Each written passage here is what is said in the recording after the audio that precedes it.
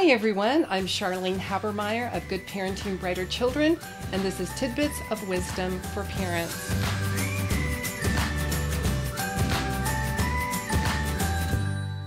Today we're going to talk about our three brains. Now this is a really interesting subject. I'm not going to go into it as much as I go into it in my book, but I am going to give you a lot of references and books that you can read about this. This is a very interesting phenomena that actually started in the early 1990s. Now, the 1990s were referred as the decade of the brain. And the reason being is never before were scientists and researchers and everybody in the brain community able to see the brain as they now could see it. And the reason, of course, was technology. So now they were able to film the brain, take photographs of the brain, do SPECT scans, all these different ways of looking at and studying the brain. Now they found a lot of interesting things. What they found was the brain in our head, 85% of it is the cortex, which handles our intellectual functions. 15% of the brain, there's a little section of the brain, it's about the size of a walnut, and it's called the limbic system, and it handles our emotions. Now here's what had stumped the researchers. They said, now wait a minute, how can 15%, that emotion, override the intellectual? Because how can 15% override the 85%? Okay, is the emotions overriding the intellect? And they said this is impossible. 15% can't override the other 85%. Now, you know that that is true, and so do I, because when you're feeling down or sad or depressed or anxious or whatever negative emotion that you may be feeling that day, of course you don't want to read something that is intellectual stimulating. You're trying to find some kind of something to relax you and de-stress and so forth. And our kids are the same way. So what these scientists decided to do is to go on a scavenger hunt throughout the body. And guess what they found? There are more emotional cells in the heart than there are in the brain.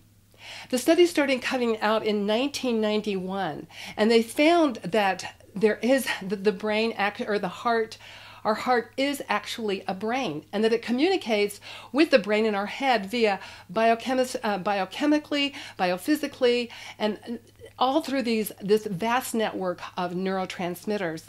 They found that that it is a brain because it can learn, it can remember, it can think. But then there was another doctor by the name of Michael Gershon, who is a medical doctor, and his specialty is the gastrointestinal tract. And he said, not so fast.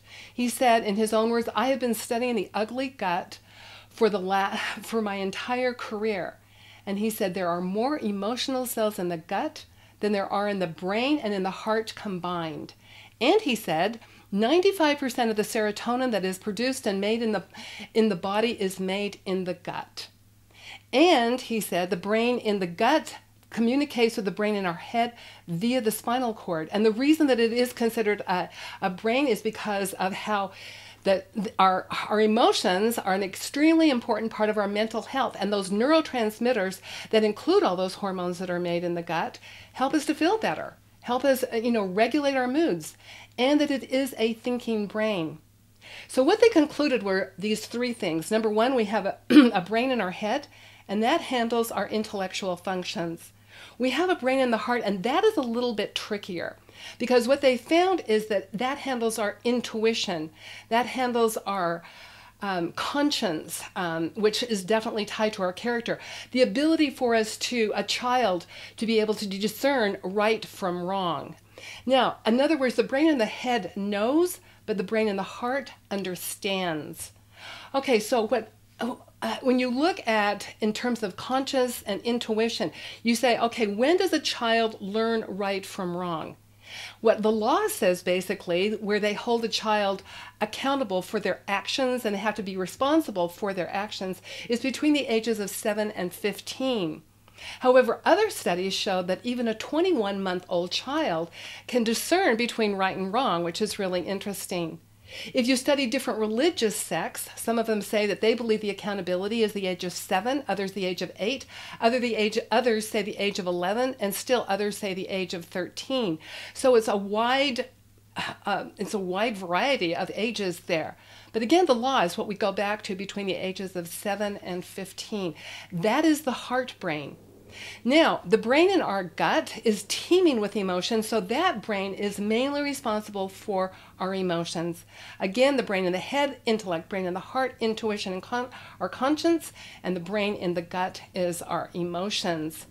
And they all communicate with each other via this vast network of neurotransmitters. Now, let me leave you with this bonus fact, and this is something that I think is extremely important for parents. Do these three brains, and this is something that I've asked, do these three brains, do they develop at the same time? And the things that we do, society, of course, our society from day one has all been about the intellect. What are all the different things that you and I can do for our children to build up their intellect? They know that the cortex of the brain is rapidly growing between the ages of 3 and 7, so they are constantly saying we've got to have those rich experiences. But other brain researchers have come out and said, no, the brain constantly grows. It constantly gets better with age as long as you are using it. So we know that the rich experiences will help grow the brain in our head, will help grow our intellect. Well, what about this brain in our heart? And what about the brain in our gut? What about our emotions? What about our intuition and our conscience? Are those brains developed at the same time as the brain in our head? So that is the question that I want you to think about, and that's the question that we're going to address on the next one. But let me also leave you with some important books that I'd like you to look at and read. One of them is, I don't have it, it's called Enriching Heredity. It's by Dr. Marion Diamond at the University of California at Berkeley. It was written many years ago, but you can still get it on Amazon. It's actually very interesting when she talks about integrating the emotions with the intellect. Heart Math, the Heart Math Solution. This is a very important book. It will go into all the different ways that the heart communicates with the brain in our head and the brain in the gut, and how the three of them combine, and what the heart is mainly responsible for in terms of intuition and our conscience. This is Dr. Michael Gershon's book, The Second Brain. In fact, he maintains that the brain in our gut actually should be considered the second brain. This is more scientific, but it will break it down. It is extraordinarily interesting on how he will break it down and help you to understand how this brain in the gut works.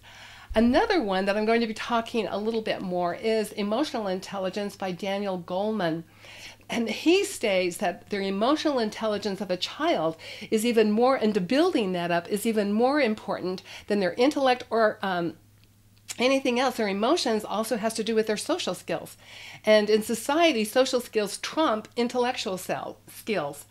Now, another thing to think about is, why is this so important? Well, we all know children that grow up to be, maybe they're extremely bright, but maybe they have no conscience whatsoever. They don't care how they tromp on people, how they treat people, or anything else. We call these people sociopaths, and our prisons are full of them. Or maybe you have a child that you're raising and you're really emphasizing their intellect, but their emotions are lacking, and their emotional intelligence and building up that is lacking. So oftentimes we meet adults who are, yes, they're bright, but they have the emotional maturity of a gnat. So what are things that we can do to help develop our child's emotional intelligence and that emotional of the brain? How do we tap into that? So that's what we're going to cover in our next episode of Tidbits of Wisdom for Parents.